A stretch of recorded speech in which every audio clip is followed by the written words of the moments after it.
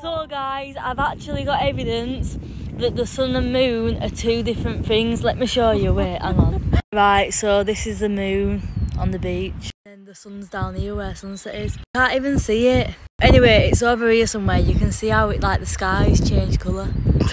Wait, hang on, you can't even see. That's actually mad, that. I actually thought the sun and moon were the same thing because I'd been looking at that. I'm thinking, where's the sunset? Where is the actual sunset? Because look at the colour of that. That is not the colour of the sun. That is why I was like, nah.